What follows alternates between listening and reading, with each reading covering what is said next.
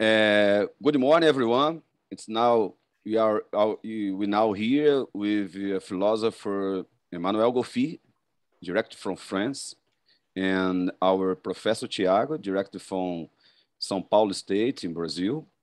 And it's a great honor for us, philosopher Emmanuel, to have you that is specialized a philosopher, it's a thought, and we all know your busy schedule and separate a time to stay with us, to share your knowledge. And so important for us to listen you, to learn with you. And Professor Manuel, he's a philosopher of artificial intelligence. He's a co-director and a co-founder of the Global AI Ethics Institute that me and Professor Thiago is a member of it, and we think a lot of it. And he's also a constant AI ethics with Huawei, and as well as a member of the Spectrum team in Germany, and a research fellow with the Center for Defense and Security Studies at the University of Manitoba in Canada. Dr. Goffi research focus on the development of artificial intelligence and the ethical dimensions through a multicultural approach. Thank you to stay with us, and the floor is yours. Thank you, my friend. Thank you. Thank you so much. It's a really great honor for me to be here with you. Again, I would say that it's always really delighted to be with you from Brazil. Not only because Brazil is a country that makes me dream a lot, but also because you've always been so friendly with me that it's once again a real pleasure.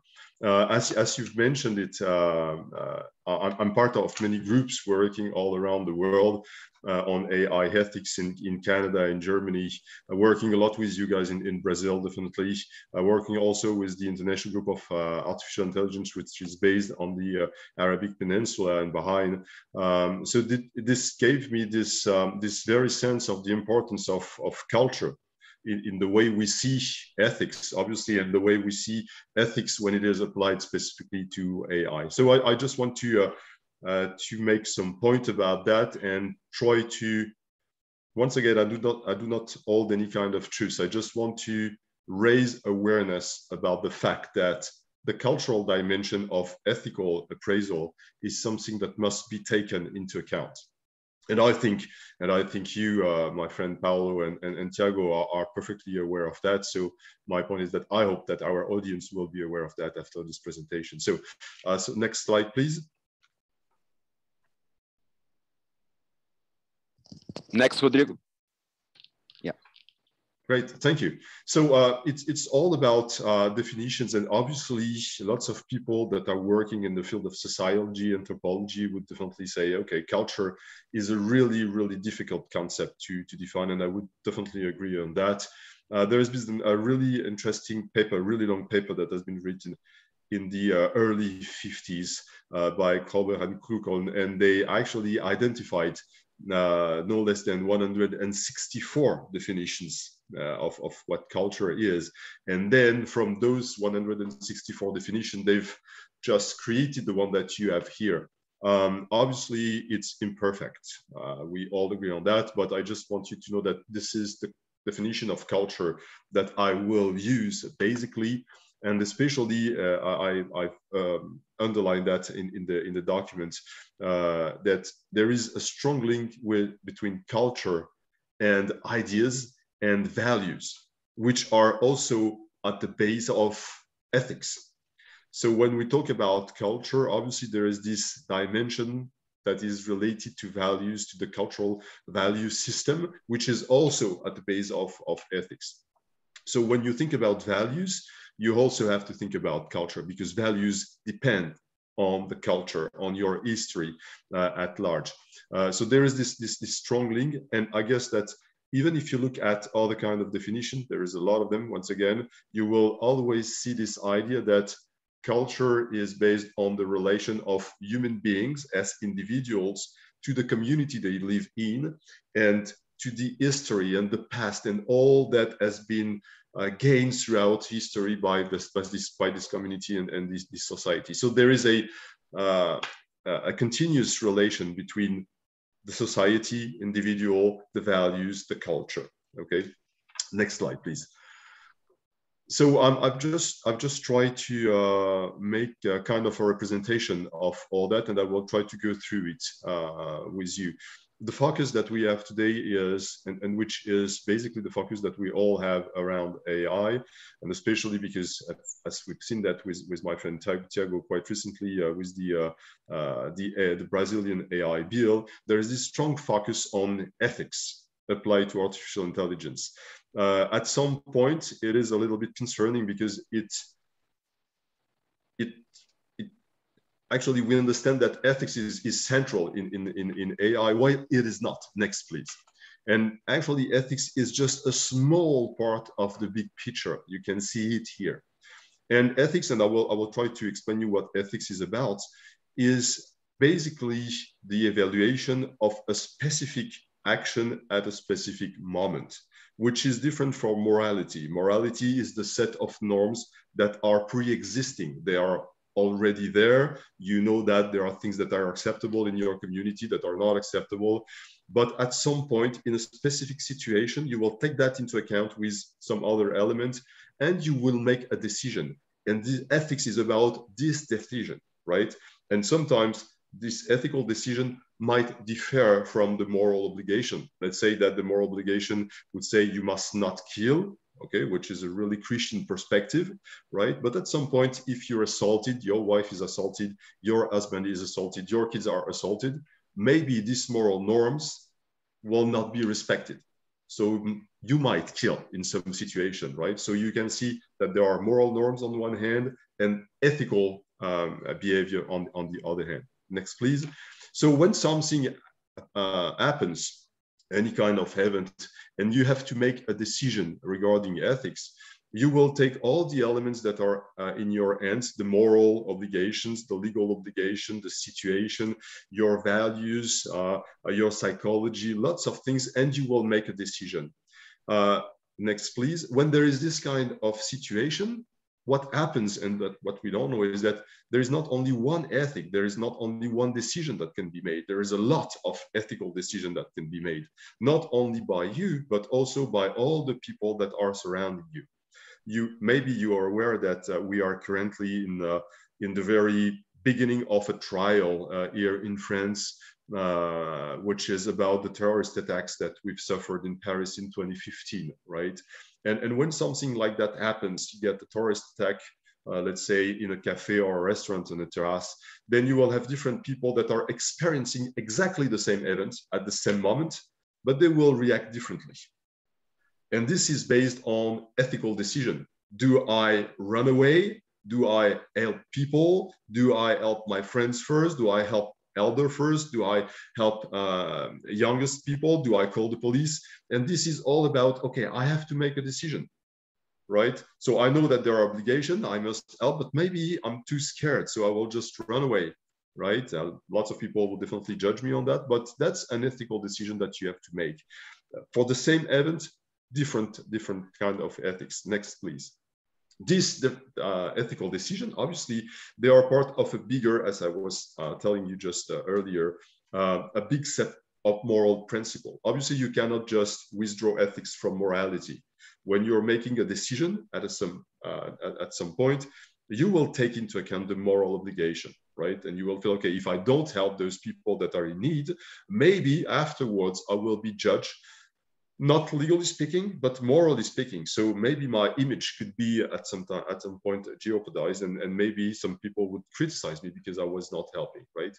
Next, please. When I make this kind of decision, obviously I also take into account the laws, right? The rules, the positive rules that are here. It's not only about moral obligation, it's also about legal obligation. And in France, I don't know for Brazil, but if you do not help someone that is in a strong need, you can be sued for that, right? You can be trialed. So you have also this legal duty to do that. Next, please. So all these elements, morality, laws, and ethical decisions are part of what we call the normative frame, right? These are norms, symbolic norms regarding morality, positive norms regarding laws, and then within this context, you will make a decision. Next, please. Norms themselves are encompassed in a set of values, right? Norms are dependent on values. If you cherish democracy, all the norms that you will establish will be established in this democratic perspective, right? So you will set a specific political system that will match your values, your expectation. You can see there are some values, there are many others, depending on the country you live in, depending on a lot of things. Human rights are cherished, democracy is cherished, the rule of law is cherished, etc., etc., etc., right? And also privacy, and I will go back to privacy a little bit later. So those norms depend highly on the values that are pre-existing to that. Next, please. When you have those values, they are themselves encompassed in a specific culture, right? They are the product of the cultural history or the cultural things that you've learned throughout history for years and centuries. I've put some words here. If I talk about France and the West at large, I would say that we have an hedonist culture, which is we like pleasure, right? We do not like suffering. We don't like that much effort. So the more we can have pleasure, leisure, the more we are happy. So there is this culture that is in France and in the West, in Europe at large. There is also this culture of technologies being seen as something that is related to progress, and progress being seen as something that is really positive, that is needed. Then if you have this culture of progress, saying that we have to move forward to a better environment, to a better kind of living, and if you feel like technology can help, then you will develop all the tools that are really important in that sense, right? And you will also obviously link them to your values. This is exactly what we're trying to do with artificial intelligence. We have this culture of technology as a mean toward progress, and we also feel like this technology should not be a problem when it comes to human rights, to democracy, the rule of law, etc., etc. Next, please. Then this is the last circle, which is next, please. Sorry, the last circle, which is also important, is that all this works into a really wide environment. Obviously, geopolitics, history, geography, resources are the kind of things that will have an influence on your culture, which will have an influence on your values, etc., etc. Let me give you just one example that I've experienced myself. Some years ago, I went to Israel for a conference on lethal autonomous weapons. And what struck me when I was there is this feeling of all those people from Israel to be surrounded by enemies. This, constant threat from all their neighbors. And obviously this has shaped a very specific perspective on ethics for the Israeli Defense Force, which are labeled as the most moral forces in the world, right?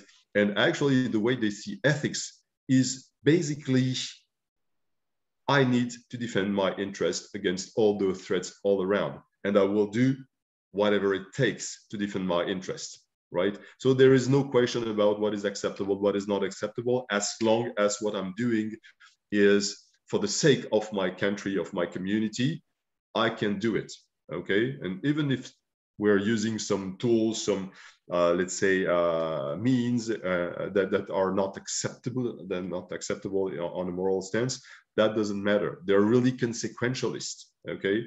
I've also had this really interesting discussion with a friend of us, Dr. Jassim Hadji, who told me, you have the luxury in the West to think about ethics. We don't have this luxury. We don't have time for that, right? We have to react to others. So the environment, the geopolitics can have a strong impact on the way you see the world, on the way you will shape your culture, your values, the norms, and obviously the way you will react ethically. Let me give you another example that is really interesting. If we go to the circle of culture, you can see on the left-hand side, left side, that there is individualism. Okay, individualism is something that is quite developed in the West, and it's opposed to collectivism that you can find, for example, in some countries in Asia, right? So depending on the culture that you have, if you're an individualistic person, then you will care about privacy that you can see on the value circle, okay? Because you're focused on yourself, and you feel like you deserve privacy, right? This is my individuality. This is part of me. I own some information, some data. So I really care about privacy. When you live in a collectivist perspective, a collectivist community, then privacy is something totally different. If you go to China, for example, privacy is not seen the way it is seen in the West. And there is no such thing as privacy per se in China. And not even going so far as China, I'm myself French and Canadian and lived in Canada. And I can tell you that in Canada, privacy does not have the same meaning as in France, right? When you talk about privacy in Canada, where communities are really important, this privacy is open to lots of other people than just yourself, right? For a French guy, privacy is me, that's it, and my interest, my pleasure. When you go to Canada, it's me, my family, my friends that can just come into my bubble and give me some, let's say, advices in how to raise my kids and how to behave in such situation. And obviously, when you have this idea of privacy and large privacy, the rule of law will be different. For example, it is acceptable in Canada to how do say that in English, but to point out someone that has committed something that is not acceptable. Let's say that you leave your dog in the car, that's not acceptable. It's totally normal in Canada to call the police and say, this gentleman or this lady, they left their dog in the car, something that we cannot do in France because of our history, right? And we feel like that's not acceptable to denounce people and to call the police because they've committed something that is not acceptable. This is all about privacy and your bubble.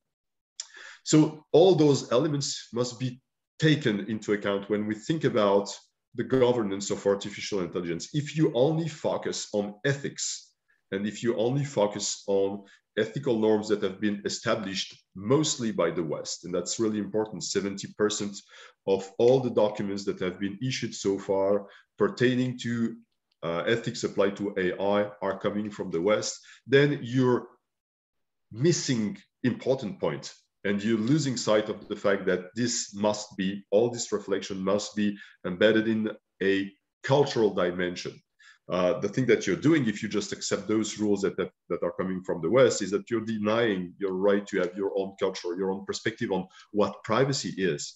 We're talking about, let's say, equalities, right? And there is this strong sense, we've all talked about biases, equalities between, let's say, males and females, right? Which is something that we value in the West. In some countries, that's not even a question. You do not think about equalities between male and female. We can disagree with that. We can find it maybe not acceptable, but what we cannot do is to deny the right to these people to think differently. So obviously, if they think differently, the way we have to treat women and men, at some point, their values will be different, their norms will be different, their ethical decision will be different. And we have to accept that. We have to admit the fact that our perspective is not unique and is definitely not the best, because if we are if we do think that we have the best perspective in the world, what we're doing is we're doing a hierarchy of values, which is called in France racism, right? If I come to Brazil and I say, look, because I'm French, I have a really strong knowledge about what is acceptable and what is not, and I want you to adopt my perspective, what I'm doing is kind of a cultural tyranny, cultural colonialism, right? And we don't want that. So we really have to take all that into account and think that all those values that we have in the West are not shared all around the world, right? Once again, we can disagree with that. That's not a problem. But what we cannot do is to deny others to have a different perspective. The same way, I don't want Chinese people to deny me the right to have my own opinion on human rights or on democracy. Okay, really important. Next one, please. Please, my friend Paulo, let me know when I'm out of time, right? Because okay, let's go. Yeah. Okay.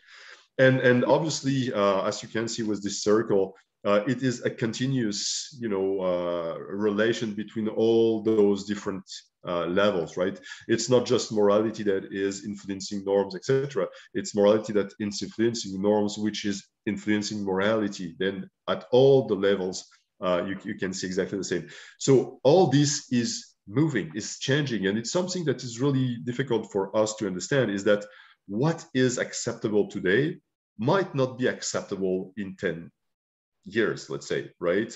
Lots of things that were accepted, let's take a French example. Death penalty was accepted for a long time in France, right? But the morality, the values, the culture, the environment had changed at a point where in the late 1981, we've decided that death penalty was no longer acceptable, right? And maybe, and now we hear here and there in France that maybe death penalty is not something that is that bad. So you see that our values are evolving a long time or along history, which is totally normal. And then if our values are evolving, then our ethical behaviors will change as well, right? So this is something that is moving all the time. Really slow pace. Obviously, we're not changing our perspective every 10 days, but I mean, on the long run, something that is acceptable today will no longer be acceptable in 10 years and vice versa, okay? Next, please. So far, what we know, and this is the legal norm, is that the UNESCO, in its Universal Declaration on Cultural Diversities, has stated clearly that the defense of cultural diversity is an ethical imperative. And I would say that this is a general statement that has been made in 2001 at a time where AI was not really in the scope of most of us.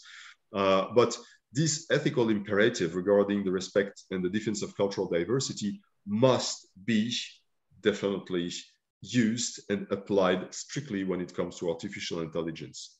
That's really, really important to make sure that, and especially when we're trying to find a way to create a global governance of artificial intelligence, that we are not making this big mistake that we are making here currently in the West, which is to develop a universal code of ethics, because there is no such thing as a universal code of ethics that is possible, except if at some point you impose your own perspective on others and you deny them, once again, the right to have a different perspective. So this idea of a universal code of ethics is a clear violation of this request and this strong demand by the UN to defend cultural diversity as an ethical imperative. Next, please. As I told you, my concern regarding all that is that so far 70% of all the documents have been issued by the West, while the West represents barely 15% of the whole population in the world, right? So my question is, okay, you might not like China, that's not the point, but where is China? 19% of the whole population. Where is Africa? 15% of the world population. Where is India? 17 to 18% of the world population. So how is that possible that such a big amount of documents have been issued, prepared, created by such a small amount of people? Because when I say 15% of the world population regarding the West, you obviously imagine that within this 15%, there is only a small amount of people that are working on AI ethics, not the whole Western world, only small amount of people in academia, in public sector, in the private sector that are working on that, meaning that you have a really small part of the world that is, telling the rest of the world what is acceptable and what is not when it comes to artificial intelligence. And this is where I'm really happy to see that Brazil, even if Brazil has a strong Western culture, I'm really happy to see that Brazil is really interested in this cultural dimension. We have some example of this interest for cultural dimension. When you go to New Zealand, for example, they have taken into account the Maori culture in the reflection about how to deal with data and this kind of things. In some other places, I'm working with Morocco, they're also really interested in this kind of issues. Bahrain is really interested in this kind of issues. So I'm really happy to see that in some places, this cultural dimension is now really present. But I think that we are really at the beginning. If we go on, next please, if we go on with this, with what we're doing currently, we are running a strong risk of, cultural tensions. And we can see that already between China and the US. I don't know if you've heard about that, but there has been this meeting between US diplomats and Chinese diplomats in Anchorage in Alaska at the very beginning of the year, and where China basically said to the US, okay, we are fed up with you lecturing us on democracy. You have your perspective on democracy. We have our perspective on democracy. Obviously, we can disagree with the way China sees democracy, but we also can disagree with the way the US is seeing democracy. But once again, we cannot deny the fact that China first is a big power, will be certainly the leader in AI, and then that you cannot lecture a big power. At some point, that will create strong tension. That's true with China. That would be true with Saudi Arabia. That would be true with a lot of countries, maybe with Brazil at some point, with lots of countries that are imposing themselves as leaders, regional leaders or world leaders in AI. Second, the problem is that we are violating, as I told you earlier, we are violating international norms regarding the respect for cultural diversity that you can find also in the UN Charter. So it's not only the UNESCO, it's also in the UN Charter. It's also a violation of our own moral standards because we are obviously totally opposed to any kind of biases. But at the same time, we are imposing the Western bias on ethics to the rest of the world, right? So we are going against our moral standards. We are jeopardizing the AI global governance because, once again, I feel like if we really go towards this idea of a universal code of ethics, what we will create is something that will not be applied, such as, the Universal Declaration of Human Rights that are here. We're all happy with that. But when we look at all the countries, France included, we do not respect those standards. So what's the point with having standards that are not respected? And I guess that if we impose this code of ethics, universal code of ethics to the rest of the world, most of the countries that will sign it for diplomatic reason will not apply it, right? And that would be pointless. So I guess it's better to have a multilateral discussion on culture, even if it's not perfect. That would not be perfect. There is no perfect solution. I think it would be definitely less risky than imposing a unique perspective or some perspective. I will stop here. Thank you for your attention. I guess we've already covered lots of things. Okay, wonderful, Philosopher Emmanuel. Thanks a lot. It's the first time that we are together. It's one. I think the webinar was in March, Professor Thiago. In March, yes. In March that we are together, and the first time that I have listened about a multicultural approach of the artificial intelligence. It's so important. One of your slides that you showed us that the core of all system in artificial intelligence is the ethics intersection of the law and the morality, and it's fantastic. the core. The core of when everything began, and what you say, the different perspective of privacy, like a French guy and a Canadian guy, it's individual, it's the family, and it's a great honor for me and Thiago to take part in your Global AI Institute that the purpose is to discuss the multicultural approach of AI ethics. And, and your presentation is a gift for us, but we'll listen Thiago to continue to discuss a little bit. And Professor Thiago, vou falar em português, ele é professor, ele é PhD pela Universidade Presbiteriana Mackenzie e aprovado com summa cum laude, que não é para qualquer um. Realizou o estágio de pós-doutorado no Mediterranean International Center for Human Rights Research. Nós fomos colegas, lá nós nos conhecemos, em Reggio Calabria, Itália, e mestre em Direito pela Universidade Católica de Santos, pela Unisantos, com bolsa integral da CAPES, aprovado também com summa cum laude, ou seja, onde evidencia toda a sua dedicação aos cursos que se propôs, com algumas pós-graduações, várias até, e inclusive com gestão pública municipal, é professor da Unip, da Universidade de São Judas, pesquisador, não sei onde arranja tanto tempo, pesquisador do Centro de Estudos Sociedade e Tecnologia, também da USP, expert em board member Global AI Ethics, vice-presidente, presidente lá em Guarujá, do CMDCA, e conselheiro junto a conselhos municipais em Guarujá, também em São Paulo, avaliador do INEP, entre inúmeras outras, servidor municipal também. And Thiago, it's a great pleasure for us to have you here, and the floor is yours. Thank you very much, Professor Paulo. Thank you very much, Professor Emmanuel. I'm so honored to be here with you. Congrats to UDF for this fantastic and amazing event. I'm not sure if I'm current on the screen right now. It's okay. Everything is okay. You have a nice. Slide that you have a translate system here. Okay, fantastic. Now I get it. Thank you. And Emmanuel, it's always fantastic to hear you. It's always a pleasure. And this is the first time that I hear you, Professor Emmanuel, talking about this intersection between law and ethics, and which here in Brazil, we studied it a lot. It was a great presentation, Francisco, indeed. And I do believe here in Brazil, the undergraduate students in law schools in general are kind of used to see these slides that you presented to us. If you have introduction to law 101, you do get this difference between approaches and ethics, this framework approaches in ethics and law. And it was amazing. It was fantastic to see it once more and to hear you talking about explaining this so nice, so well.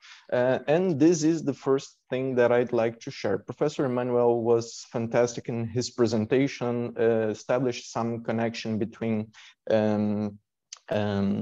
some connections between law and ethics. And this is indeed, my dear friends, what is proposed on a post-positivism perspective of law, analytical law school.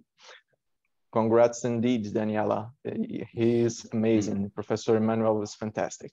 And this post-positivist experience, this post-positivist analytic school, my dear friends, it's here in Brazil in general, and this is it's quite fundamental for us to get, for the precise reason that Professor Emmanuel shared with us, the need for us to understand to get all those values that are behind a normative structure. This is quite important for us. So, if we understand the law and the normative of law in general, it's not enough to get the reasons of the law, the spirit of the law, the spirit de loi. And this is quite fundamental for us to understand that the principles that enunciate the law must be understood and realized by a standards defined by principles and not the normative and rules per se. But I'm not here to talk about principles and rules and this post-positivist perspective. I'm here to talk a little bit about artificial intelligence, my dear friends. And to talk about ethics and artificial intelligence, it is for us a great honor to be part of Global AI Ethics Institute that Professor Emmanuel are one of the founders. And in these institutes and these programs that I currently research artificial intelligence and new technologies as the postdoc, as the CEST at USP, all those, we are currently studying some, how does artificial intelligence and new technologies get influential on our lives. And I can share with you two different perspectives. of it. The first perspective of artificial intelligence that we must to understand in our lives, it's undoubtedly the need of protection of fundamental rights, okay? And it's quite connected with ethics and all those fantastic values that Professor Emmanuel was enunciating right now. When we understand the artificial intelligence, we realize we get the artificial intelligence. Paulo, you want to say something, or it just clapping? Okay, no. I see your hands yes, here. yes, Okay, you're clapping.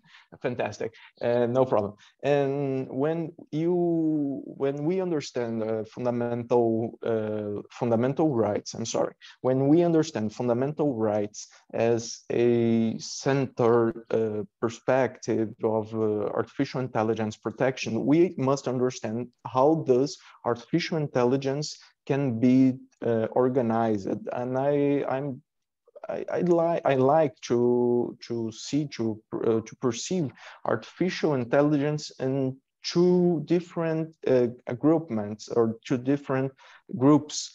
It's one way to establish this division, this understanding of artificial intelligence.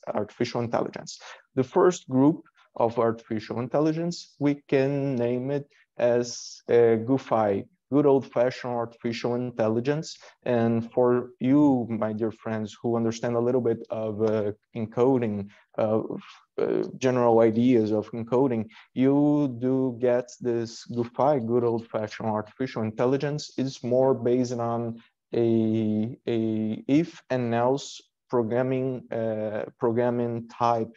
Professor Paulo here will clarify this much better than myself.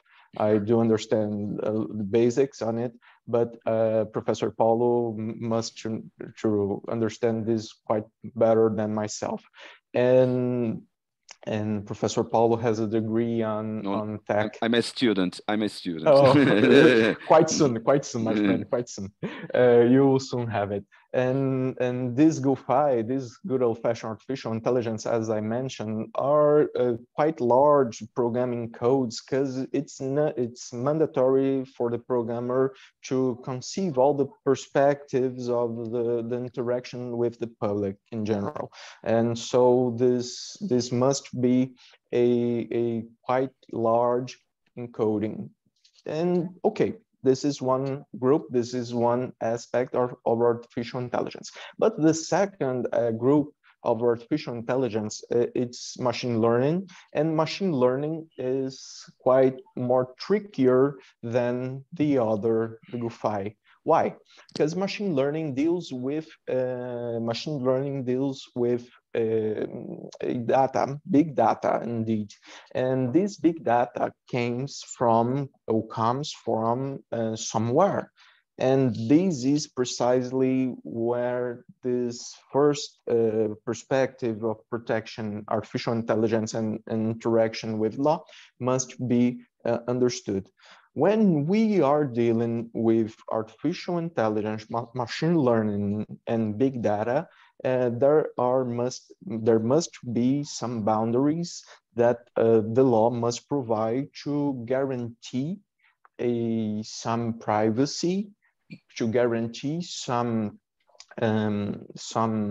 protection of individual rights. So when we Brazilians have in our Article 5 of Brazilian's constitutional the individual rights, these kind of rights must be protected on a horizontal perspective, on a horizontal level. Okay, so when we understand this necessity, we are currently dealing with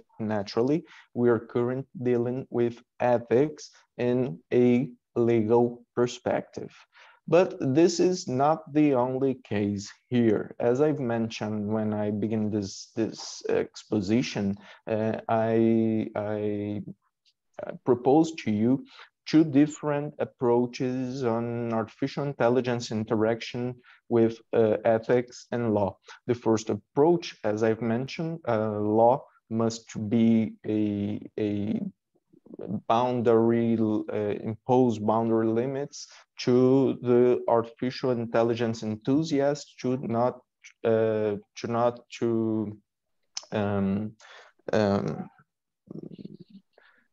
violate, I have no other word, to violate our individual rights. I will explain this, why this happens in a little bit.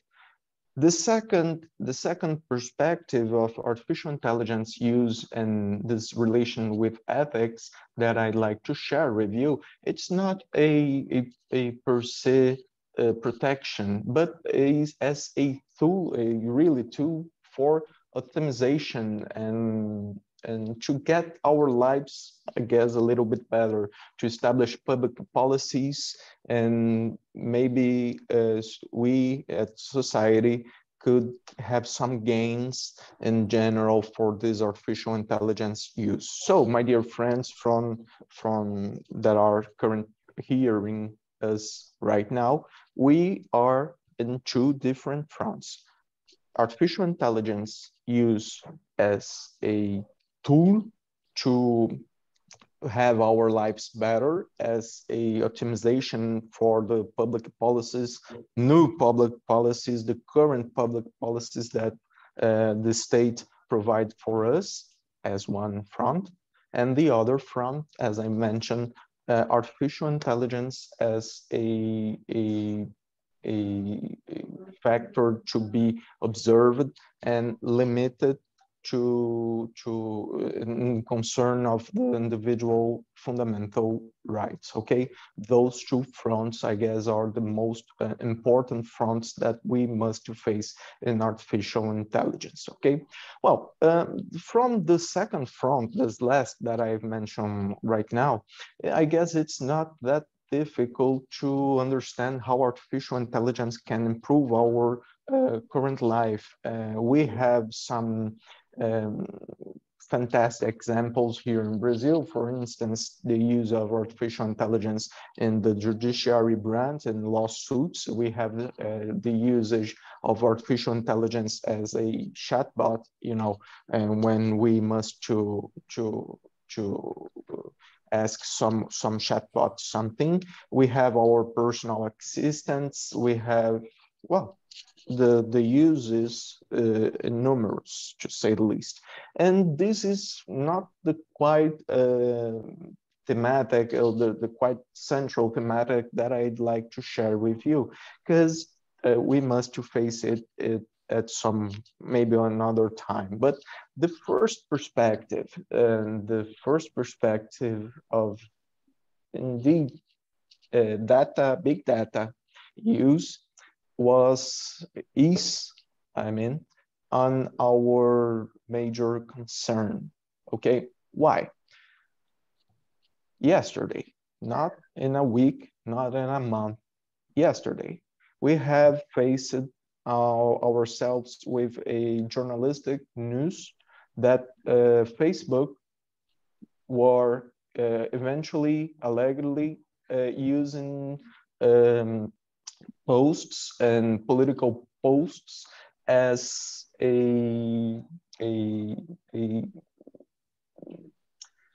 how can I say this, as a instrument to keep the public engaged on Facebook platform. I mean, this is quite obvious, you know, and this kind of posts that rely and make some people to interact and to keep online, to keep connected on Facebook, was the precise motive, was the precise reason why we must to have some boundaries on artificial intelligence and big data usage. Why? This artificial intelligence, as I've mentioned, this artificial intelligence in general tools are machine learning tools are currently using big data as a factor of improve themselves, improve their response, okay? And to improve their response, it could be something fantastic to have some better response in general on all those aspects, but also can be something quite not good, to say the least, not good at all. Why? Big data. With the advancements, okay, I will read this later, Francisco. I'm sorry, it get cut here. Okay, I'll read this later. The first perspective, data protection. This is quite something for us to understand and the importance. Data protection.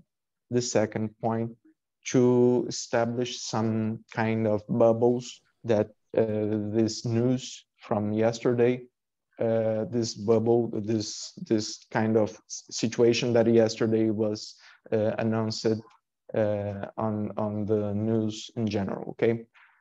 Data protection, it is something that we here in Brazil, we currently have at some point, at least, from our LG, Lei Geral de Proteção de Dados, general law from that of data protection here in Brazil, okay?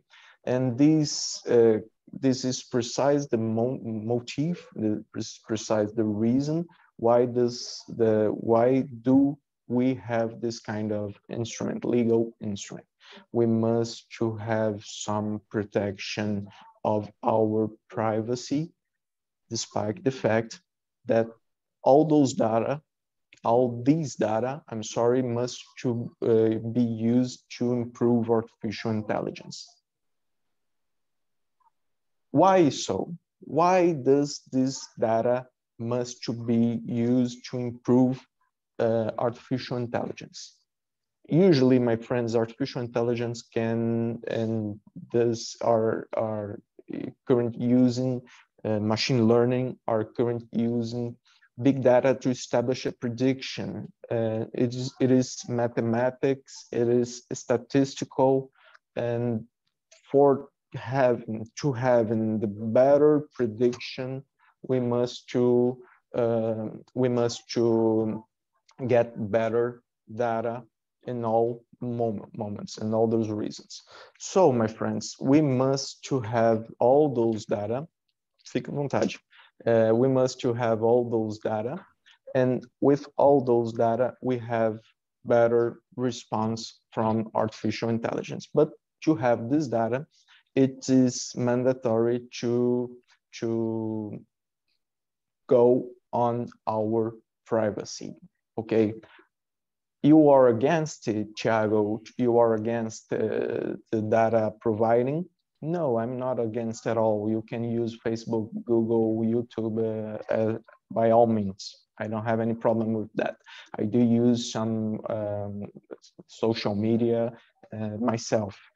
Not all, but I use some social media myself. But you must understand what you are going on. When you sign in Facebook, when you sign in YouTube, when you sign in on Google, when you use all those things, you must understand that you are contributing with our big data and artificial intelligence to improve the results. And this is the precise reason why you have, when you are looking for instance, you know, I don't know, you want a notebook, a laptop, you Google it, better prices on the so-and-so laptop. And then you do receive some fantastic results on and on and on and on Facebook and all those media, because of the cookies, because of all those interactions in big data. This is privacy. You are willingly, open hand, willingly delivering our privacy, your privacy, to those companies. Okay, if you don't have any problem with that, no problem at all, but you must to understand this. This is this aspect.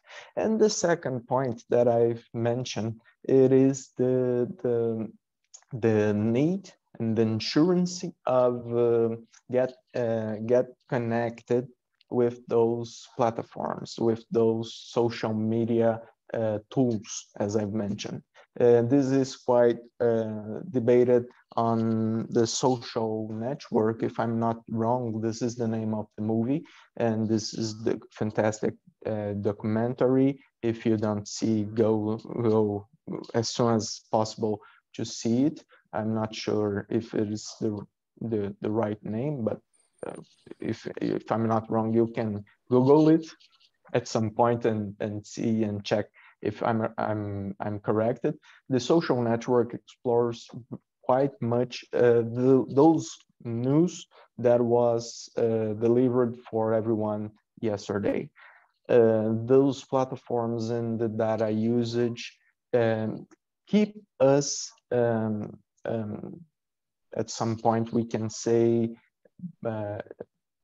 connected, engaged on those social media tools, because they must to deliver their product, and there must to be a connection, a real connection with us to do it. So it's a kind of manipulation. It is a kind of cognitive dissonance comportment. This is a kind of collective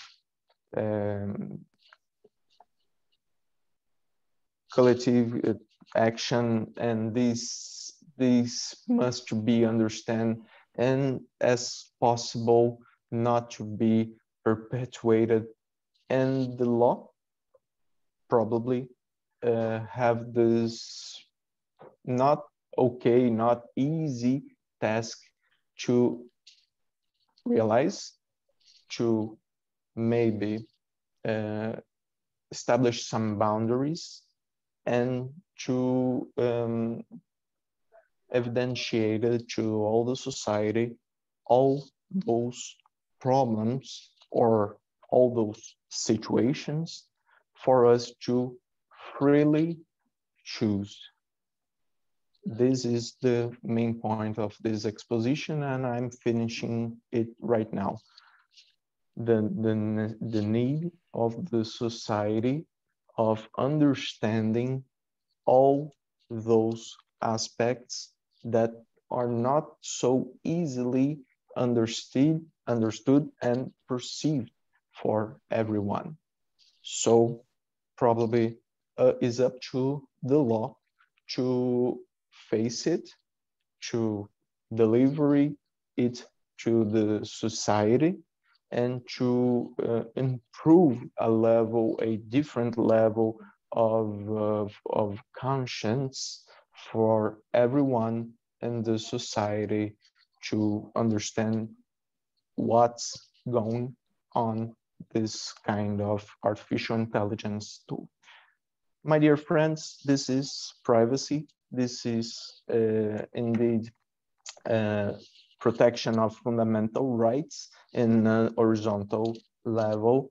And this is some of the future challenges that we are currently facing and already facing it.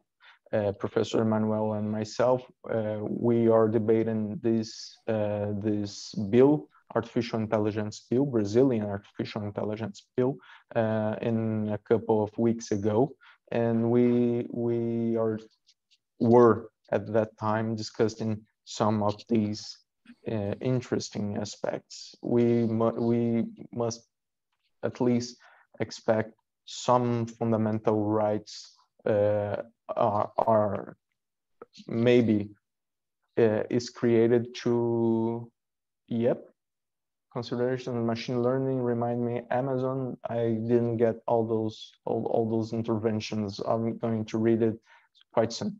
And we are debating the need of the law to establish this kind of boundaries and to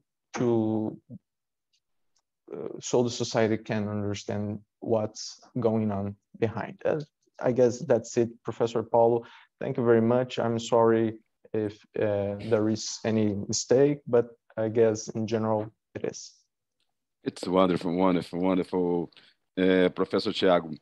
In the beginning, we are talking about the soccer team. PSG is the team of our philosopher Emmanuel Goffi. And there we have a pair. There we talked about Messi, Neymar in the soccer team there. And there we have a pair so brilliant like them, Professor Emmanuel and Professor Thiago. So congratulations, both of you. Like our pair in the soccer team, we have a brilliant pair here. Talk about ethics and artificial intelligence. We must talk about Palmeiras, eh? Don't you forget Palmeiras. No, yes, no, but we are. I am Flamengo. We go in the final of Libertadores. Fantastic, Professor. It's wonderful, both of presentation, and I would like to hear a little more from Professor Emmanuel. Professor Emmanuel, you shown us excellent slide that you showed that only 15% of the population established 17% of the rules of the road, influenced by the Western people. And one of my concern, of my wonder, that in the state of law, that we are motivated that we see something in a country that feels good, a law, effective laws in a country, and you try to take that law and establish in your country. And sometimes it's not effectiveness like the other country. It's obvious that you show us because the culture, our ethics is different. And one of the topics that you talked for us that I have been research about artificial intelligence, data protection, and our postdoc program that me and Thiago together. And I want only one question. In China people in China country, the recognition facial recognition is imposed by them. And how you think, and everything that I have been reading, that it's no problem that they are accept that situation, that in the culture of that people to a rule that imposed to the facial recognition, it's not a problem for them. But I think that you will be very different in other countries, in Western culture. And you are, how you are a friend, how you think that French people will accept this imposed a rule that established that all facial recognition is imposed by them? How you feel that the people will react by them? That's a really interesting question.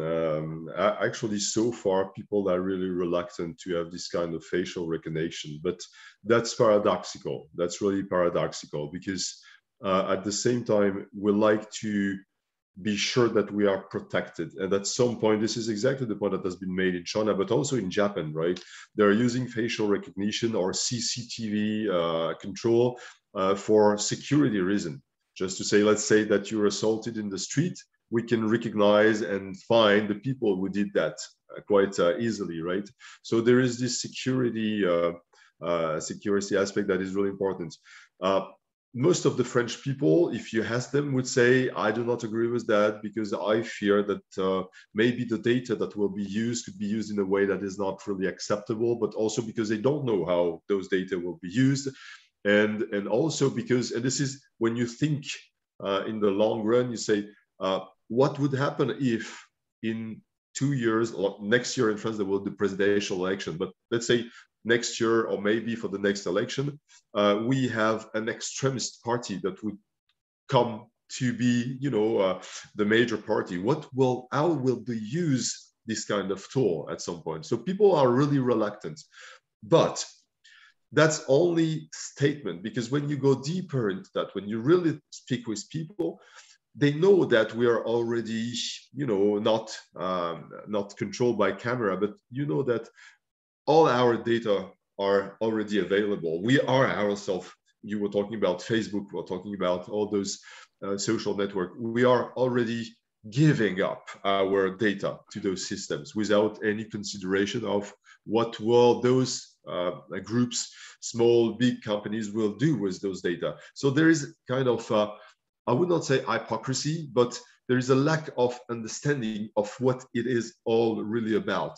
So we are fearing things that are kind of obvious. I'm looking at you, I'm controlling you, surveilling you, and I feel like that's not acceptable. But that's exactly the same to be controlled by a camera than to give lots of information online. My fear is that we are slowly acculturated to that. And maybe, and I will take the bet right now, I would say that we discussed that in 10 years, people will be less reluctant than they are now, because we are already using facial recognition in some metro, Alston, station here in Paris. We are using facial recognition in the south of France in buses for security reasons. So myself, I served the French Air Force for 27 years, and I've seen that with drones. At the very beginning, when we're talking about drones that were used by the CIA in the tribal zone in Pakistan, French people were really reluctant to have French drones because we feared that at some point they would be used in a bad way. That was, let's say, in the 2010s, right? 2010, sorry, 2012. But now, when you talk about drones, it's no longer a problem. We have armored drones in Mali. No one is concerned about that. We are using drones everywhere all the time. So the thing is that we've been slowly a culture to that. And we will be a culture to AI. And we will be a culture to surveillance, tracking, CCTV at some point. And for the coming generation, being controlled by camera will no longer be an issue. Right? So this is also the paradox of all the things, and especially when it comes to responsibility, we are saying we need to have, and I do agree with Thiago, that we need laws, that ethics is not enough. That's only a first step towards something that is much more constraining. And we are advancing the fact that we have a responsibility toward next generation. But the funny thing, philosophically speaking, is that we don't know what the next generation will expect. We don't know, maybe the next generation will be really happy with CCTV, surveillance, facial recognition, and these kind of things. We don't know, right? So this is the paradox that we have to deal with when we talk about AI and the potential use of data or facial recognition, is that most of us, we don't know what it is about. Most of us, we don't know what could be the consequences, bad or good consequences of it, right? So we fear it like we fear Terminator, just because we see the wrong side, the bad side. But as long as you will be slowly a culture, you will get used to hear about that, you will accept it. And once again, my bet is that in 10 years, people won't be really concerned about AI, or maybe they won't be concerned about facial recognition. Okay, thank you, Professor Thiago. Yes, fantastic. Professor Emmanuel just shared with us. I had a contact with a friend from Greece, Professor Spyros Kokolax, and this Professor Spyros Kokolax enlightened us about privacy paradox. That's precisely what Professor Emmanuel was mentioned right now. We want to be at Facebook, we want to be at YouTube, we want to be at I don't know, Google, etc. But we are not so sure about to freely given our data, our personal data. And at some point, but at other point, we will freely give our data to all those companies. The same here about the facial recognition that Professor Emmanuel was just mentioned. I do recommend you, if you can read and you can research Professor Spiros Kokolak's about article about privacy paradox. This is the first thing. And the second point that I'd like to highlight what Professor Emmanuel just told us, it's about the how can I put this? The function of the law. I guess I don't have any better word than this. What does the law is about? The first and obvious reason is to provide obedience to the population in general. This is the first thing that goes on our heads, our minds, when we discuss the function of the law. But the second point, at least here in Brazil, it's quite common. The second point of the law meaning, it's to highlight to all the society the importance of that thematic, this specific subjective, this specific matters. So you student, undergraduate student, you PhD student, you master student, when you must face and to understand the meaning of the law, you must to perceive that the law must have naturally a obedience meaning one hand. On the other hand, there is a value of these. And here in Brazil, I like to point this out. It's quite important. Here in Brazil, law has a lot of values, meaning, and much more. We see these in criminal law in general all the times, but the law here in Brazil, we use a lot as a tool of improving our values, to take some ethical value, to take some axiological value, and to put this on a normative structure of law. This is quite interesting if you understand jurisprudence, if you are studying philosophy of the law in general. That were my consideration, Paulo. Oh, excellent. Only two more to consideration. Professor Manuel told us 2 points: drones and transparency. And one of my concern that in the other webinar we talked about the Holocaust, that we have a different situation in France, in Netherlands. France sent 25% of the Jewish people to concentration camp, and Netherlands 75% of the Jewish people for a Holocaust camp. It's the difference because Netherlands has had the control of the data of the religion of their people much more effective than France, and we had a resistance movement and in France that make all the difference.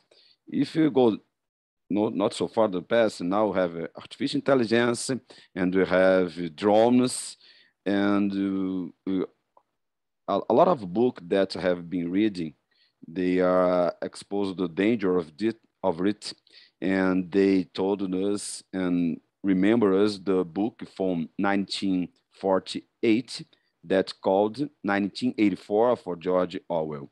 Elon Musk, one moment told that the artificial intelligence like something from the evil. And what's your reflection, Professor Manuel and Thiago, about this situation of drones, no transparency at all in the country, the use of our data, and how dangerous it may be for us?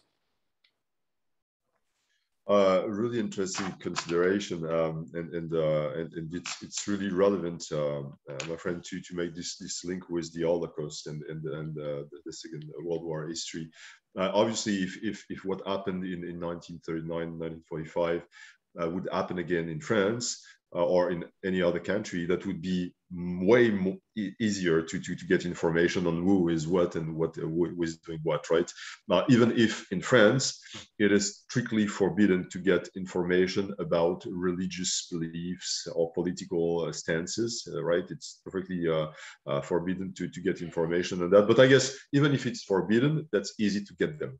Once again, we're talking about social network. We actually deliver our all lives on the web, so it would be really easy to get in such information. So that's pretty concerning, definitely. The other point is to say that I would say that we must be really careful not to mixing up the tool and the objective, right? Controlling population is something that is not related to AI. It has always existed. It already exists. Thiago was relevantly talking about the laws as a way to control population and to make sure that people are behaving in a specific way. This is one of the tools that we can use, right? You can say, okay, these are the limits. When you go out of these limits, you will be sued, you will be trialed, and there will be a sanction, right? So it's a way also to say to the people, you have to walk on this path, not outside of the path, right? There is also, philosophically speaking, something that is been called by the French philosopher Michel Foucault, governmentality. And governmentality is a way to control people without using, physical violence. So it's something that has been here for centuries. When you are a sovereign, when you want to govern the country, you have to use some tools that are in your hands in order to make sure that people will act in a specific way. That's not linked with AI. AI is just one new tool in the hands of those who want to govern the country, right?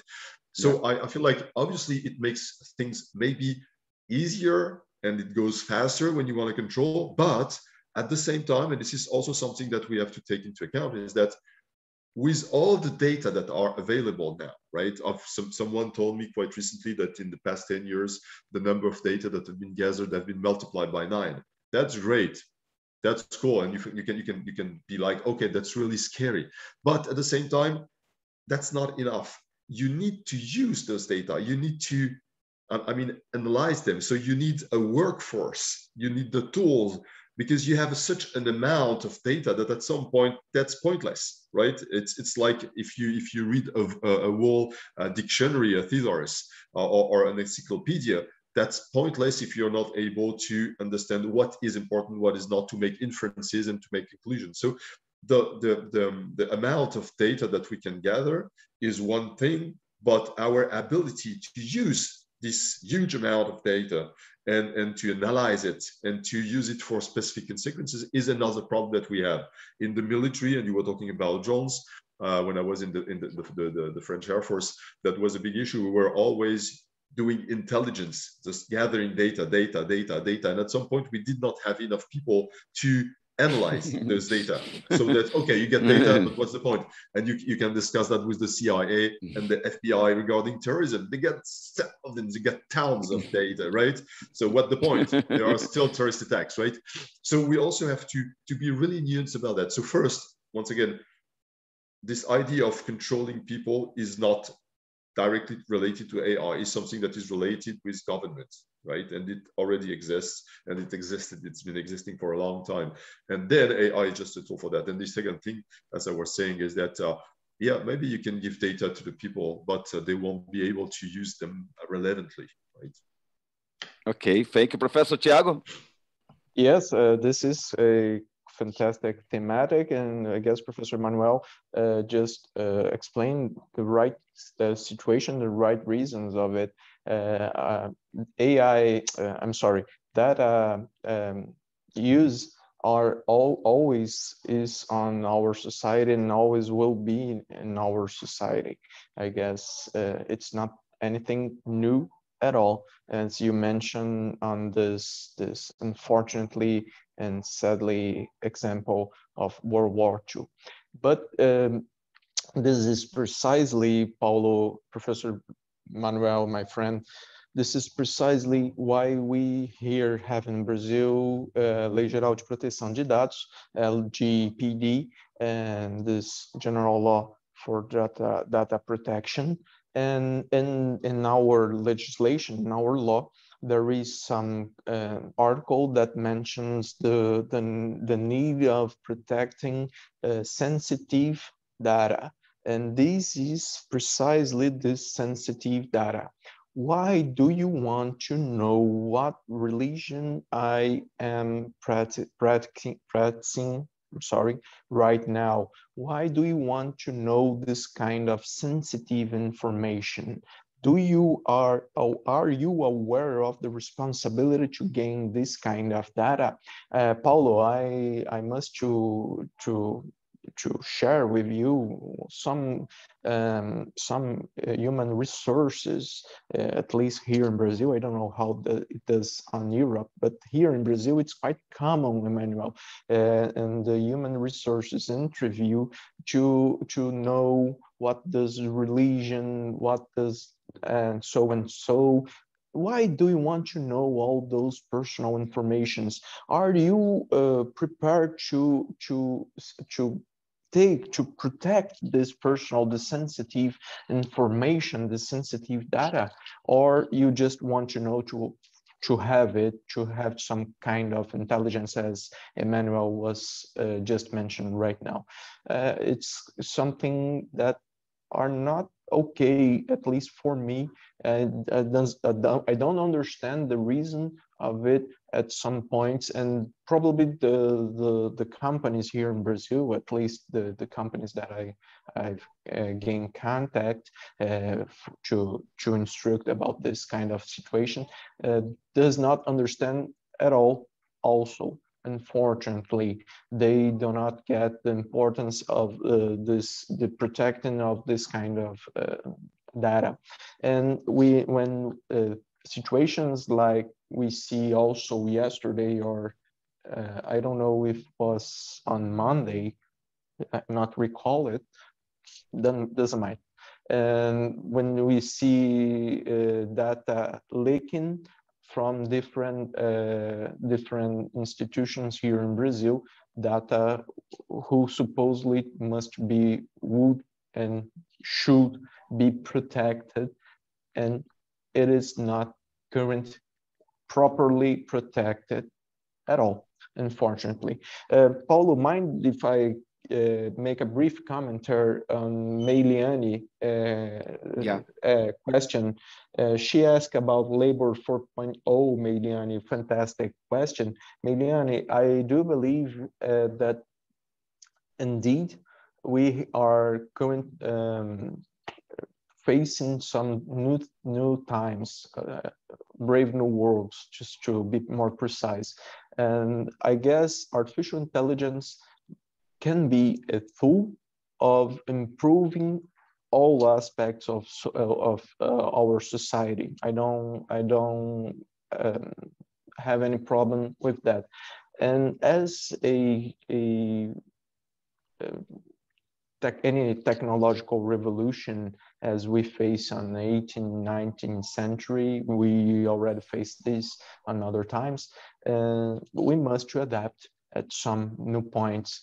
It's not feasible to not implementing artificial intelligence in our current society, and because eventually some people will lose their jobs. The people and the persons behind these jobs must to adapt, must to study, must to be prepared to deal with these new technologies. Okay, this is at least my opinion. I know it's tough, but so is progress. People are not properly dealt with by the government. The government must to incentive, must to establish some nice public policies on work to implementing artificial intelligence. It is something that we are all must to deal at some point. Paulo, thank you. Okay. Excellent. Professor Emmanuel, our chief in the Global AI Institute. Yep. And Professor Thiago. It's a excellent, fantastic morning here. And I would like, in the name of the University Center, to thank Professor Thiago and Emmanuel. We hope stay together soon. Maybe a presence, né? Not only online, né? It's physically in France, in Brazil. And I would like to thank you, Professor Emmanuel. I know your busy schedule and separate a time to stay with us, like my friend Thiago, my colleague in a postdoctoral program in Italy. And thank you, and have a good day, have a good time, and stay in touch. Professor Manuel. Thank you. Thanks to you, Paulo. That was a really great honor to be with you again. And then I really hope that we will meet here in Paris or anywhere in Brazil. That would just be fantastic. And I think that would be a fantastic time for all of us. And thank you, Thiago, for being here. And thanks for all of those people that were here listening to us. Thank you. Okay. Professor Thiago. Thank you, Professor Paulo, once more for the invitation. Thank you all students who are here with us right now, until right now. Emmanuel knows that I love to hear your thoughts on all those things. Thank you very much for sharing all this knowledge with us. Thank you very much once more, my friends. It's fantastic to hear from you. If you want, I will share this in Portuguese. Se vocês quiserem, eu estou lá tanto no LinkedIn, deixei lá o meu link, deixei no YouTube também. Fiquem à vontade para nos acompanhar. A gente está sempre com novidades boas, novidades interessantes. I've just mentioned, Emmanuel, that my LinkedIn and my YouTube account to be followed if they want. Thank you very much, Paulo. And Professor Emmanuel has also a LinkedIn, Emmanuel Goffi. Only put the research term lá, Emmanuel Goffi, and you'll find Professor Emmanuel. Thank you. Good afternoon, have a good time. Boa tarde a todos e tenham bom dia. Um abraço. Bye-bye, Bye. take care. Bye. Bye-bye.